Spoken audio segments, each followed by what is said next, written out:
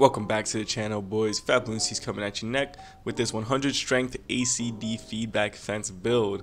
Now with this build, you're literally gonna feel like a walking god because any enemy that gets close to you, boom, they're gonna blow up. There's gonna be arc explosions going everywhere. As long as you stay charged with light and you're getting melee kills.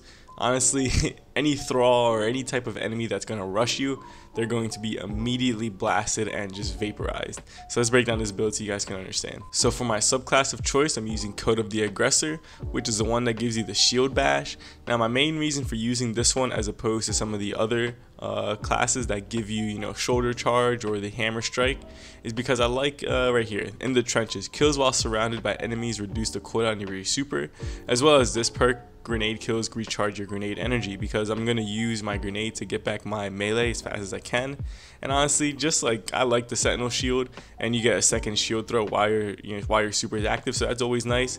Plus the melee, the shield bash actually disorients enemies. Like you hit the target and then there's like a blast of void energy that goes out and it disrupts or suppresses the enemies near, so they're kind of like staggered a little bit, which gives you some time to clean up those kills around you.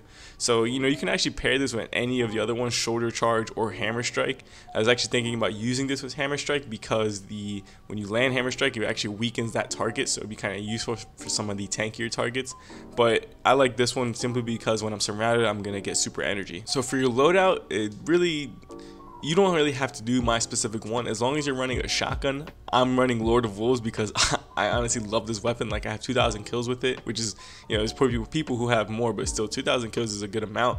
I love this weapon. I think it's so good because when it's in its regular form, you can do targets, you can kill targets pretty quickly, but then once you switch to the release the wolves mode, you can burst down like bosses and stuff. So this is a very versatile weapon in my opinion. I'm also running an auto rifle with anti-barrier rounds because I'm going to be using this in a nightfall. And then this is my boy right here, lying in the sand. This thing is a beast. So for my stats, I'm running 46 mobility, 45 resilience, which I wanted to get this higher, but I had to sacrifice because the way my gear is rolled, I'm only able to get this 245. I'm running 31 recovery, 34 discipline, which again, I would have liked to get this higher, but it is what it is. 21 intellect, which I'm not too worried about, and then I'm running 100 strength because I want to have my shield bash as much as possible. I'm going to be pushing my team up, trying to get these melee kills, trying to get surrounded and get charged with light by getting kills with shotguns. So having 100 strength is going to allow me to do that because the shield bash is going to disorient the enemies nearby. I'm going to pop my barricade and clean those enemies up. So having 100 strength is pretty important in this build. Alright, so let's go ahead and break down this armor now. So on my helmet, I have a discipline mod. I'm running shotgun ammo finder. This is pretty important because you're going to want to have your shotgun available as much as possible. Lord of Wolves is really good, especially for these tankier targets, which there's a lot of them in the nightfall. And then I'm running Reactive Pulse. Now, while charged with light, taking damage when surrounded by combatants allows you to emit a burst of damaging arc energy, consuming 1 stack of charge with light. And then since I'm running another arc mod, gain a powerful overshield while performing your finisher. So this right here is like feedback fence in itself. So I'm going to stack this with feedback fence so I can have double the amount of arc waves going out just to protect myself from thralls or any enemy that's going to rush me. I really like this mod because it only takes 1 stack of charge with light, so if you have 4, which I'm going to have 4, that's just 1, and then if I pick up an orb of light or when I start getting shotgun kills, boom, that charge with light stacks is just going to fill right back up. So this is a pretty slept on mod. I haven't really seen anybody use this, honestly. And then boom, right here, this exotic. Now this exotic is honestly kind of a meme. I don't know why. I mean, I can kind of understand why, but I honestly think it's pretty good. So the perk that comes on is Fury Conductors. Melee kills build energy. Being struck by a melee attack reduces incoming damage and unleashes the energy in a devastating explosion. So it kind of saves your butt from like thralls, because the thralls and the nightfalls actually hit kind of hard. I think two thrall hits, you're gonna die. So being able to save yourself from that, as well as getting melee kills, is gonna like build up this energy and then release it whenever you get attacked. So it's actually kind of nice. The only thing I wish it did was it doesn't keep that perk. Once you start getting these melee kills, you get like ×1, ×2, ×3 or whatever, but then after a little bit, if you don't actually get hit with a melee attack, it goes away. So it is useful when you do have it stacked, but if they somehow buffed it to make it so the stack stayed regardless until they went away, I think this would be a really, really good exotic. It's still pretty good, but I can see why some people don't like to use it. I'm also running a strength mod, And then I'm running enhanced momentum transfer because I want to have my melee as much as possible. So causing damage with a grenade greatly reduces your melee cooldown. Just makes sense for me to have this, plus any grenade kill is going to recharge my grenade because of my subclass. And on my chest piece, we're rocking a strength mod, of course. And then we're running counter charge, so whenever anybody deals with a champion, I get charged with light.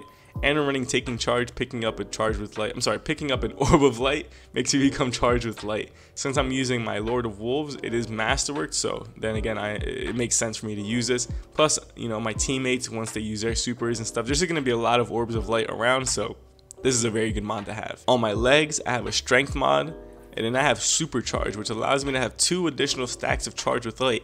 Like I said, having more stacks of charge with light is very good for this build because you're going to want to always have those active, so that way once you do get hit with an attack, it sends out the bulwark pulse. I think that's called bulwark pulse. It's going to send that out. It's like an arc wave, and it's going to clean up any enemy that's around you, saving your life multiple times. So having as much stacks as possible is going to be very good. And on my class item, we're rocking an outreach, reduce melee cooldown when using your class ability. Again, just trying to get my melee cooldown as much as possible. I believe my class ability is on a 30-second cooldown, if I'm not mistaken.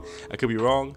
Since we're using a shotgun, I'm using pump action, gaining bonus super energy on shotgun kills. Stack this with whenever I'm surrounded by enemies, I get more super energy per kill, so it makes sense for me to use this. I'm going to be using Lord of Wolves. And then we're running quick charge. Become charged with light by rapidly defeating multiple combatants with fusion rifles or shotguns. And since I'm also running another arc mod, greatly increase the ready speed of fusion rifles, shotguns, submachine guns, and swords.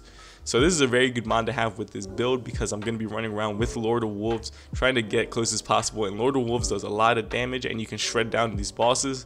So this is a very good mod to have for this build because, again, I'm going to be up close and personal. So after testing this build out in a few Nightfall runs, I quickly realized that maybe this wasn't the best build for Nightfalls because of the fact that the enemies are so lethal in Nightfalls. I was putting myself in a lot of bad situations and I ended up dying, causing my team to lack that DPS they needed or that ad clear they needed, and now they were down a fire team member and putting myself and my teammates at risk of losing or going back to the checkpoint, which wasn't good.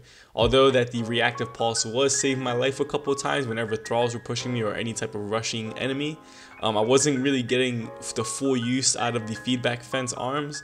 But there was one, event style that I found is really powerful in. The Altar of Sorrows, the Contact Public event. I found this extremely powerful in that event because the enemies aren't as lethal, but there's so many of them. I was really getting a lot of usage out of the reactive pulse, out of the feedback fence, because when you get the feedback fence perk activated, you actually get a damage resistance. So I found myself really coming in, like I was able to stay up close and personal for so long.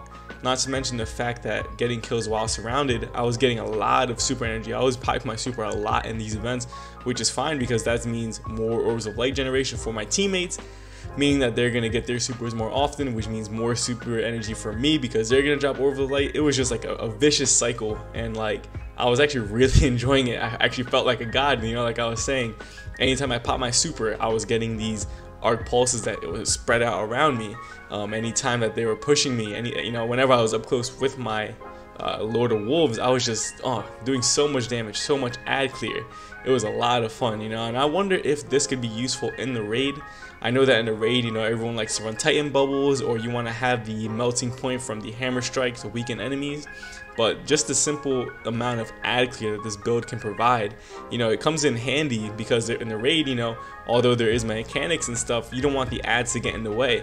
So if you have someone who's more focused on ad clearing, I suggest running this and just see how it is. If not, of course, you can always switch back to the Titan bubble or whatever it might be. But I think that this would be really handy in the raids, and I highly recommend it. You guys check it out. It is a lot of fun though, regardless if it's not maybe that good in some of the end game activity. It is a very fun build, so definitely try it out. If you just want to try some crazy stuff, this is the one for you.